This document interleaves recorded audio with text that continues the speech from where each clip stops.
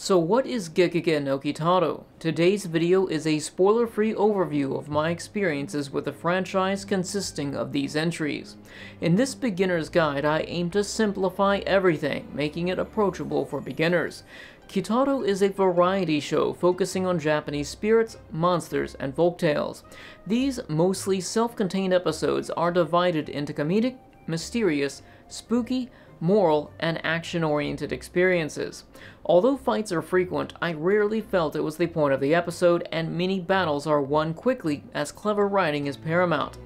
Our heroes ward off swarms of eyes by burning incense and chopping onions, reflecting their magic with a mirror, or tricking a yokai into defeating himself, just as an example. Surprisingly, many episodes have no fights, providing a similar experience to the Twilight Zone.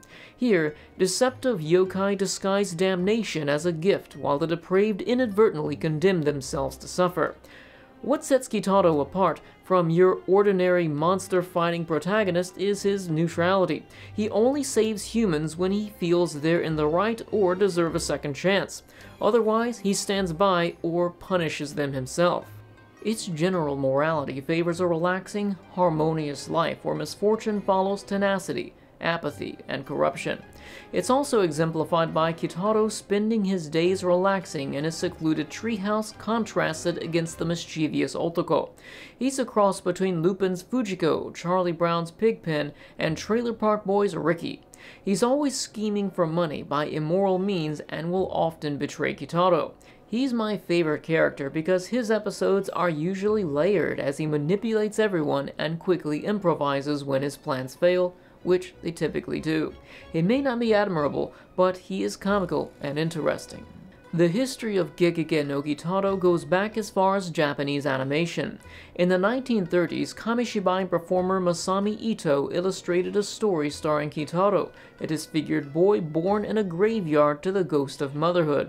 Although little is known, it left a lasting impression on childhood yokai enthusiast, veteran, and manga artist Shigeru Mizuki. To my surprise, its original manga, Hakaba Kitaro, was darker and more graphic, as seen on page 3 when someone opens a box from his new neighbor containing an eyeball. The story begins as a disgusted recipient of an unmarked eyeball heads to work at a blood bank uncovering another mystery. Somehow, yokai blood was donated, contaminating their supply. Upon further investigation, he finds the mysterious donor only to be warned that he's already dead. Slowly, he opens the door, and as you turn the page, bam! This decrepit zombie staring you in the face, and then he offers you tea. In the manga, Kitaro's origin is similar to the 30s kamishibai play, as he's born from a dying ghost in a graveyard. After being rejected by his adoptive father, the blood bank agent, Kitaro is left to wander the world in ignorance. Thankfully, his birth father is still around for support, though he's capable of little else since he's an adorable anthropomorphic eyeball who likes dad jokes and bathing in tea. Its story came to life after Otoko's introduction, as his schemes became the catalyst for plot progression. Although he's not a villain, he's the type of guy who'd plant a demonic seed in you, pretend to be your friend, and silently watch as it consumes your soul, transforming your body into a tree, all so he can make a few bucks. Before moving on, I want to briefly jump to 2008, since the 11-episode series by the same name is the only anime to cover Kitaro's origin. I loved its presentation as it faithfully captured Mizuki's art style, plus the grim and foreboding atmosphere. Sadly, I felt its story wasn't as faithful. Sure, the basic plot is the same, but it occludes the context behind some of my favorite jokes and alters their delivery. It probably sounds like a minor complaint, but the build-up for my favorite joke was several chapters in the making. Although it's still funny, and a viable starting point for newcomers, I enjoy the manga more. Before becoming an anime, it underwent another transformation. Mizuki remade the series in the form of GeGeGe no Kitaro, slightly toning down its dark aesthetic, increasing its humor, and opting for an episodic plotline. Now its stories are self-contained, primarily within one chapter, but a few spanning several. After getting the much-needed context from Hakaba, I read GeGeGe casually while watching the anime. Although I enjoyed several chapters, I mostly read it for its art. After all, many of these stories have evolved dramatically due to being adapted countless times. Unfortunately for manga readers, its localization is an absolute mess.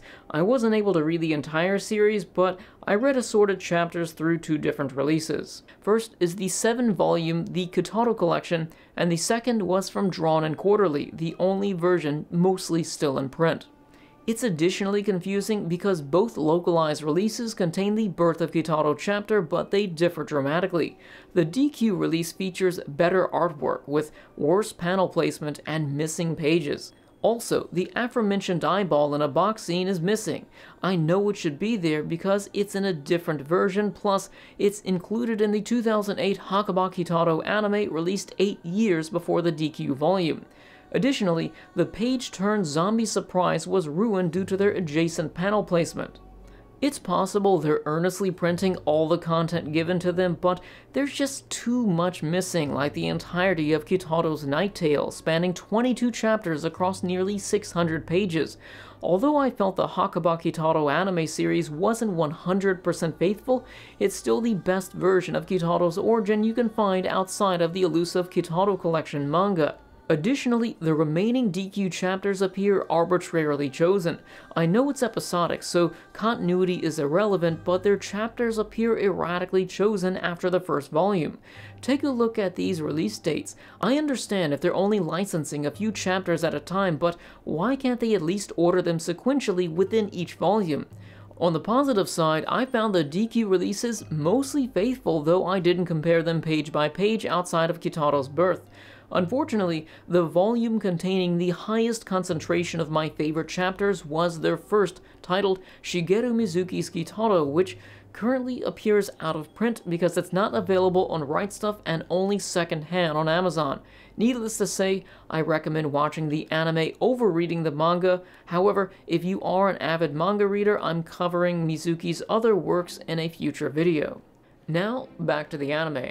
If you're wondering about the differences between these entries, they're basically remakes, and yes, it's ridiculous considering only one has a proper introduction.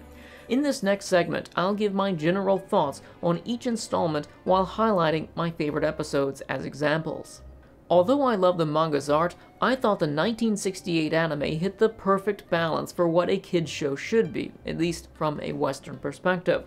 For that reason, I immediately began enjoying myself despite its lack of an introduction. It's hard to explain, but it just feels right, and some episodes are still worth watching. I'll give my examples later when I contrast them against their contemporaries. Surprisingly, I think some 60s episodes are still the best, though it's a shame that it's only partially translated. Unfortunately, the 1971 entry only had 3 translated episodes, but they're all pretty good. My favorite was episode 3, following Otoko's scheme to swindle money from a film studio while plotting the yokai against each other for profit. As expected, problems arise, spiraling everything out of control. The episode feels so eventful and dense, it could have been a movie. I also liked episode 17, though it's untranslated. It seems like Otoko plots to spark the next world war by using a mind control yokai bug to start a brawl between world leaders. I watched 20 1971 episodes and enjoyed my experience, though I couldn't understand most of it. Although I can't speak on its connection to the manga, it was a faithful experience to the 60s anime, mixing horror, humor, and morals into numerous tiny packages. The 1985 entry has 77 translated episodes, including the 1988 Jigoku Hen serving as its conclusion. It takes the feel of previous Kitaro content, but elevates it to the standards of the 1980s, improving character designs, animations, and plot complexity. A good example is episode 8, when Otoko rents an apartment to use as a consulting office for struggling yokai at a profit. The only problem is that yokai don't need human money, and the poor yokai certainly don't have any. I love this episode for 2 reasons. First, it's eventful as Otoko improvises and fails several times. Like when his consulting gig fails, he gets his friends to scare everyone out so he can become landlord. Secondly, it detailed the lore behind a scum-eating yokai struggling because modern bathrooms are so easy to clean that he's out of a job. Although Kitaro's father often gives brief yokai exposition, this method was my favorite since it doesn't feel like info dumping. On the other hand, Episode 3 was a great example of the stylistic diversity of having numerous directors cover the same content. In the GeGeGe manga, there's a village overrun with cats. Kitaro investigates and gets into a fight with them. It's pretty straightforward. The 1985 adaptation provides a similar experience but offers a better introduction as Otoko accidentally finds a treasure inside a shrine and steals it. This angers the cat yokai, causing them to rampage the town. Again, Kitaro intervenes, but combat is expanded by including his yokai friends. While it may be faithful, I enjoyed 1968 episode 17 more. Here, it explains the lore behind the shrine, the reluctance of construction workers to demolish it, and the villagers' perspective after the angry felines take control, which was my favorite part. The cats force the humans to become their servants, cooking them meals they eat from the tables, while the humans worship them and eat from the floor like pets. Even the police officer was too afraid to intervene. It retains the best qualities of the manga version by making them scary and including a fight towards the end, but adds intrigue by making its plot more complex. Sure, its fight animation wasn't as good as the 80s, but I typically prefer substance over action in this type of anime. While this may have begun in the 70s, the 80s delved deeper into human yokai relations and their emotional struggles, something we'd see increasingly in subsequent entries. A good example was episode 43, when a struggling musician became famous after plagiarizing a water imp song. Of course, when you're famous, news travels fast, so naturally, the water imps heard of this thievery and weren't happy. Although its premise feels like a static horror episode, things gradually develop, revealing the perspectives of both the musician and the water imp, making for a touching yet comical experience. This type of episode is one of GeGeGe no Kitaro's unique strengths. You enjoy all of the suspense and mystery as the spooky anticipation rises. You expect something terrible to happen, then it's subverted as hidden motivations are revealed, changing your experiences from something more heavy and dark to something more lighthearted, emotional, and comedic. The 7-episode Jigoku Hen acts as the anime's conclusion by introducing an arc where Kitaro looks for his mother, who's dramatically altered from canon. Although it's the first Kitaro series with a translated conclusion, I doubt anyone will watch it since its picture quality is so bad.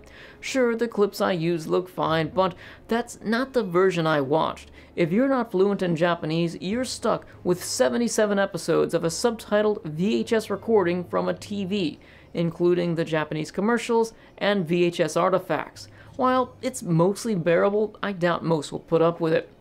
Thankfully, the 80s movies were in much better condition, even receiving HD remasters. The first is Ghost War Struggle from 1986. It's a remake of my least favorite part from the manga and 68 anime, the Monster War arc. I didn't care for it then because it's 2 episodes heavily prioritizing action pitting yokai against Western monsters like vampires, werewolves, and witches. Ghost War Struggle is the same, but with a visual overhaul. It could be fun for kids, but I think it's some of the weakest content. Next, The Strongest Ghost Army retells the events featured in 1971 episode 2, where a yokai turns Kitaro and friends into fabric and humans into zombies when worn. He uses this tactic to gain a foothold in the human world and take over. I didn't care for this episode the first time I saw it, and this didn't offer any improvements other than its visuals, so there's little reason to watch, especially because it's never been translated. Similarly, the final in the 1986 movie trilogy, The Great Rebellion, is also an untranslated generic monster battle, so it's safe to overlook. To clarify my disposition towards the fights, it's only the long fights occupying more than half of any movie or episode. After all, people wouldn't like a Pokemon movie solely revolving around a single battle because it's the story that makes it worth watching. The same is true for Kitaro, so I think its best content depicts fights between 0 and 25% of the episode. When a fight is 5 minutes long, it's comical for him to drink a water yokai and freeze himself before spitting its frozen body out into a special jar, but if that same fight were 15 or 20 minutes, you'd be underwhelmed. Furthermore, longer fights detract from storytelling, its greatest strength. Kitaro's appeal mainly lies in its build-up. A good example is the Suiko chapter. 1968 episode 14 diverges from the manga by immediately sending the water yokai out on a rampage, destroying everything. The only story is that it's loyal to the orphan girl who unknowingly freed him. His anger is exacerbated by the villagers blaming her for the destruction. Because so little time is devoted to build-up, the episode felt bland. Contrasting it to the manga and the faithful 1985 episode 9 adaptation, you'll see balance makes them better experiences. Instead of going on a rampage, Suiko inhabits the body of a boy, causing him to act strangely, requiring his parents to summon Kitaro for an exorcism. Kitaro looks at the clues and determines its motives, which are actually relatable. The yokai doesn't want to cause any problems and only reacts after being driven out of the boy's body. Although it's only 15 pages, it accomplishes more than the 1968 adaptation by creating mystery, personifying the yokai with its motives, and a short but sweet fight. 1985 episode 9 is similar but expands on the premise by adding the humor of Otoko trying to scam the parents before Kitaro arrives. I understand Kitaro is a kids anime and kids like the action, but it's best when fights are used sparingly as plot devices, similar to my previous example. If that's not enough to convince you, I'll just say this: yokai, including Kitaro, are canonically immortal from the very beginning, so finding clever ways to seal them away or reason with them is the only answer. Moving on, I unfortunately have little to say about the 1996 series, as less than 10% is translated and I can't find anything raw. Still, I enjoyed its comedically clever writing, like in episode 2 when they ward off a flock of demonic eyeballs by burning incense and cutting onions. Naturally, Otoko's apathetic get-rich-quick schemes return, like in episode 5 when he lures humans to be eaten by a monster so he can collect its diamond excrement. Although several of these episodes are remakes, I think some were an overall improvement, like in episode 3, when the hair monster featured in 1968 episode 2 returns to play music and steal souls. I don't think either had a great story. Still, something like this should be creepy, and the 90s version excels in that area despite being hindered by an oversaturated rip with a slightly distorted aspect ratio. While I enjoy these episodes, number 10 was my favorite.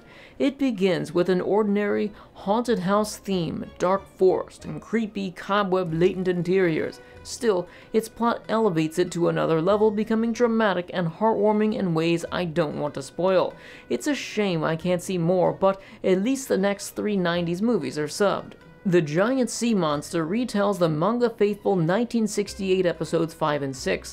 The 1996 movie follows Kitaro investigating the disappearance of a botanist on a mysterious island.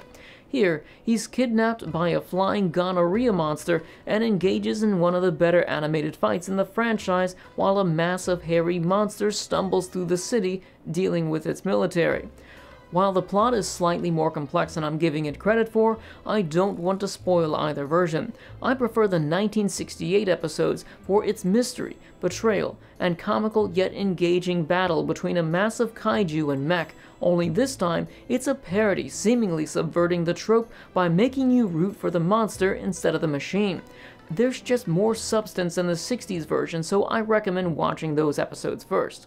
Surprisingly, the 30-minute 1997 movie Obake Nighter reimagines and improves upon 1968 episode 1. They're both about a boy who finds a yokai instant home run baseball bat and abuses it, prompting Kitaro to challenge his team to a game for their soul. The 60s version left a positive first impression because it depicts the irony of someone's life potentially being ruined by their desires. I enjoyed the game because although the boy had a sure chance of hitting home runs, the yokai had many tricks of their own. Both versions have a similar plot and runtime, but what gives the 1997 movie the edge is its build-up, providing much more characterization for the boy and his team. It feels more efficiently written, and its visuals send it over the top by capturing the same horrific vibe presented in the manga, but with the beauty of HD remastered cell animation. Sadly, the 1997 Yokai Express is another attempt at the Yokai War arc, but it's worse due to being confined within a flying train. Maybe James Bond or Jackie Chan could pull off a good train fight, but not monsters with magical powers. While there's little substance, there were a few beautifully animated nighttime flybys over the cityscape. The 2007 series witnessed the largest stylistic transformation in the franchise. Previous background characters return with a recurring role, transforming Kitaro's forest into a community of friendly yokai. This alters its dynamic by making cute and comical interactions as common as the spooks, mysteries, morals, or fights. It also changes the nature of combat, as Kitaro now has electrical aura attacks, a spirit gun, and expanded capabilities of his pre-existing items. I was initially against these changes as I felt Kitaro was losing its soul and becoming a generic shonen action series. Thankfully, I was wrong, and this entry has many good qualities it brings to the franchise. I still think flashy fights don't fit, but I can understand the necessity for them to try new things after so many years. One example of 2007's unique contribution is episode 15, where Kitaro's father feels inadequate due to his stature and reliance on his son. He secretly works part-time jobs to buy him a bike, creating a heartwarming and comical experience. We rarely see any introspection or personal development, and he pushes his soft, tiny body to do something special for the one he loves. It's a great example of why you should keep an open mind, because some of my favorite episodes in the franchise came from a series I thought I disliked the most. I also enjoyed its Deal with the Devil episodes. For example, episode 11 follows two failing comedians who offer their souls to a fox yokai in exchange for popularity. In the beginning, they make puns and tell dad jokes with only one fan. You can guess who that is. After the deal, they still make puns and tell dad jokes, but everyone likes them. Now they're torn over the satisfaction of a hollow victory. I like the episode because it conveys the moral of earning your victories and understanding your strengths, but it's lighthearted as the two are generally good people and isn't as dark as something like episode 34. 34 covers content from 1968 episode 13. Here, two bank robbers flee into the GeGeGe forest to escape police. Kitaro realizes evil humans are near, but chooses to do nothing. He doesn't have to because their karmic debt is due and they'll find their way to hell on their own. These are some of my favorite episodes because people ironically hang themselves from a rope spun of their own depravity while the monsters don't do anything. I think both versions are equally good, which is most surprising for 60s anime because its themes were unexpected for me at the time. The 2008 movie Nippon Bakuretsu is another polarizing entry. I didn't like it, but I can understand why some might. It features a variety of yokai interconnected in an evolving plot, exciting fights, and beautiful animation, except for the ugly CG monster. Additionally, I found its plot long-winded. Sure, a lot happens, but not enough for an 80-minute runtime. The 97-episode 2018 series captures everything there is to love about the franchise as a grand celebration for its 50th anniversary. If you like the moral and dramatic episodes, it's darker and more emotional. Its horror elements are highlighted by its fantastic production value. Its heartwarming and comedic elements return with its lovable cast, and lastly, its action expands to arcs and benefits from its visual overhaul. Of course, that last one is a con for me, but there's enough room for everything in an anime of this length. This time, its plot is divided into episodic and linear segments introducing recurring villains. Although they were one-dimensional, you rarely see them outside of their respective arcs. Plus, I enjoyed some of their episodes, like the time they assembled the body parts for a giant yokai. You can spot the differences in 2018 with its first episode, the Vampire Tree chapter. Compared to its predecessors, 68 and 07 were both straightforward, though I preferred the 60s version for its creepy transformations and mystery elements, as the trees are treated as a plague sweeping a neighboring village. Comparatively, 2007 evenly split the episode between comical antics and a brawl with an evil yokai who just comes out of nowhere. On the other hand, 2018 introduces a massive tree feeding off of negative emotions stemming from social media usage. Admittedly, the entire 2018 series has an axe to grind against kids these days and their smartphones. I think the connection between depression and social media usage is significant and a goldmine for anime content, but this focused on the conflict too early to do anything more than make a vague observation. Regardless, it's still the best Vampire Tree episode in my opinion, though my favorite is still the Hakaba Kitaro manga. Another good example is Episode 7, depicted in 1968 Episode 7 and 2007 Episode 9. The premise is that a couple of jerks draw out Kitaro's vengeful side and he teaches them a lesson by tricking them into boarding a haunted train. The 2007 entry was the weakest considering it's as plain as I've just described. However, the 1968 version was one of my favorite episodes. Here, Otoko and Kitaro decide to end the human monopoly on haunted houses by opening their own. Theoretically, real monsters should be scarier, but things don't go as planned, causing Kitaro to intervene. It's just a witty yet simple premise. However, 2018 elevated it to a new level by adding mysterious, psychological, and spooky elements. Here, you don't know what the character did to be punished, and it's slowly revealed as you put the clues together. It's one of the better examples of how different directors make a world of difference. I loved episode 54, similar to 1971 episode 2, covering environmental themes of over-industrialization, but I prefer the newer version. Both are about a mud monster upset over his destroyed rice fields and dealing with environmental issues. However, 2018 is much more complex due to how close it hits home for Kitaro. On one hand, the mud monster is the victim, but on the other hand, Kitaro feels responsible for the hardships he caused the human perpetrator 30 years ago. It's one of the rare occasions that alludes to the implied history behind Kitaro's immortality. As you can imagine, I was exhausted after watching so much Kitaro in a month, but 2018 reinvigorated my love for the franchise. It features so many dramatic and moral episodes revolving around humans tormented by their deals with yokai, but it also contains emotional episodes surrounding yokai, like in episode 41, where this old man moves and the spirits of the items he left behind become depressed and look for him.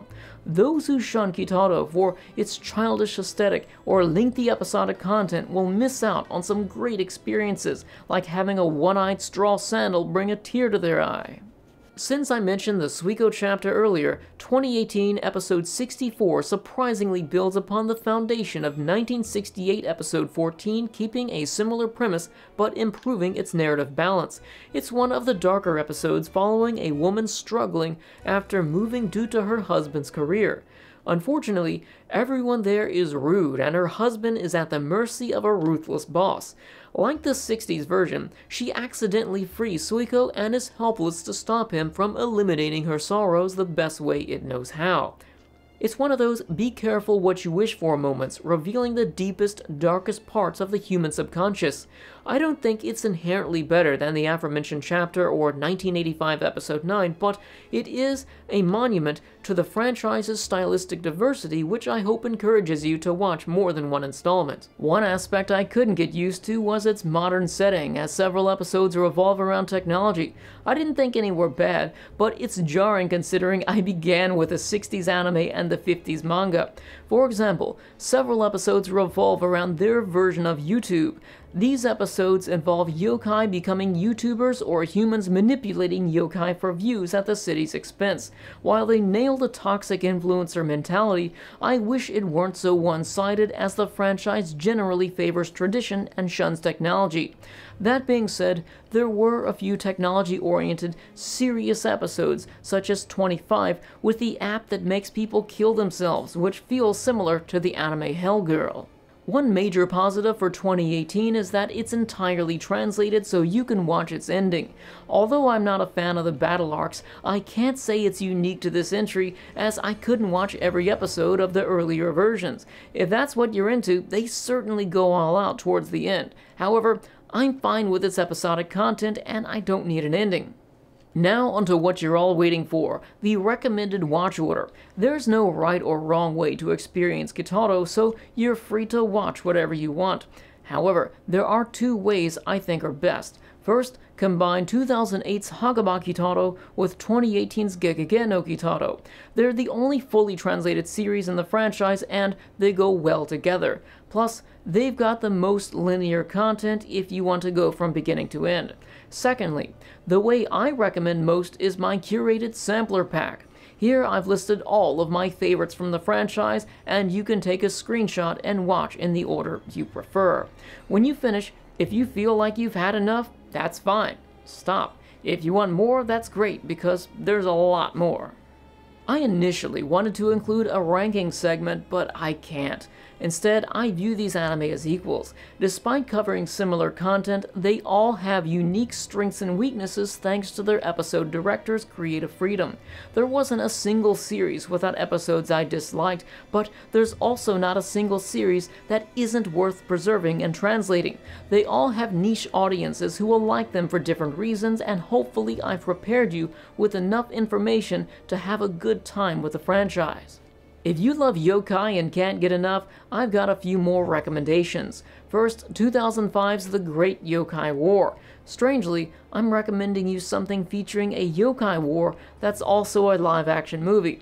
It's not directly related to GeGeGe no Kitaro, but it's likely a tribute. Some scenes were shot on Mizuki Road, showing a Neko Musume mascot and a Kitaro statue. Many of its yokai are horrific versions of the cuties you've seen in the anime, but the icing on the cake is Shigeru Mizuki's brief cameo towards the end. It's nothing spectacular, as he was quite old at the time. I think if I had this movie as a kid, it would have scared the crap out of me, and I'd love it. They did a great job with costume design and the practical effects of many yokai, while others were CG that looked great for 2005. I also loved watching the yokai's comical banter. Everything about the movie was well made, but my only complaint is its runtime. It's basically a 2-hour-long kids' empowerment fantasy, and while there's nothing wrong with that, I struggled to hold my attention around the halfway point. To its credit, the second half was a massive war, but its narrative wasn't strong enough to hold my attention as an adult, so if you've got kids, it's something you both might enjoy. There's also 2 GeGeGe no Kitaro live-action movies, and they're exactly as corny as you'd expect. Although I usually write these off as high-budget costume roleplay videos, I enjoyed the first movie. It was aware of how corny it was and played to its strengths. Look at Neko Musume's haircut and tell me they're taking it too seriously. There's also an engaging story of a father struggling to provide for his family, giving in to temptation and stealing a treasure belonging to a fox yokai who haunts his family. It's 100 minutes long, but I never got bored thanks to its smooth pacing. Unfortunately, I can't say the same for the 2008 movie Kitaro and the Millennium Curse. In fact, I can't say anything because I didn't finish it and I can't remember why. It could be a decent movie, but maybe I'm just burnt out on yokai. I also played the GeGeGe no Kitaro Game Boy Advance game and had a good time. It's what some would call a Metroidvania with a leveling system, items, a branching map, and special abilities. Surprisingly, its story follows Hakaba Kitaro and, from what I can tell, tries to stay faithful to various manga chapters as you go flying around Japan fighting yokai. Although it's currently untranslated, I got a basic understanding of item functionality thanks to the translation app on my phone. If you're into emulating retro handheld games, I recommend checking it out. Lastly, my original script planned for a short review of every Mizuki manga I read over the past month and why I found him so inspirational, but I'm saving it for another video since it would have been such a small segment in an otherwise massive video.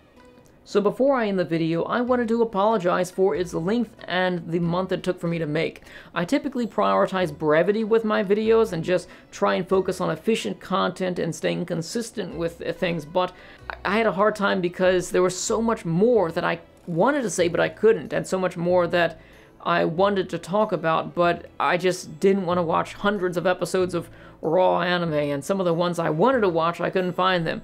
There's a lot of good episode directors that we don't have their content subtitled, and I can totally understand why this isn't licensed. It's something that's totally niche. People here don't really know or care about yokai stuff, so it's really like a niche market. Plus, on top of that, like for fan subbers, it's just, you know, the unsung heroes of anime. They're just, it's not a practical use of time to subtitle so many different episodes that cover the same content that are slightly different that, you know, I can get that. I understand why they're not all subtitled, but I just wish there was more I could watch. I wish they were in better condition, but it is what it is, and I hope that I was able to shed enough light on the series so that you can go out there with a good understanding of the franchise and have a good time with it and watch the episodes that are right for you. Because like I said, I didn't enjoy every episode of every entry, but I did enjoy a lot of them, and I hope you enjoy them too. So if you watch some of them because of this video, come back and let me know what you think, because I love to hear these things when I get people into anime and they have good experiences. Because some of these episodes are really like heavy-hitting emotional, especially that Slipper one I talked about, but they're really good. So let me know what you think about it in the comments section below. Thank you for watching, and I'll see you soon with Sabutoichi, another 60s anime. It's great though. Just wait.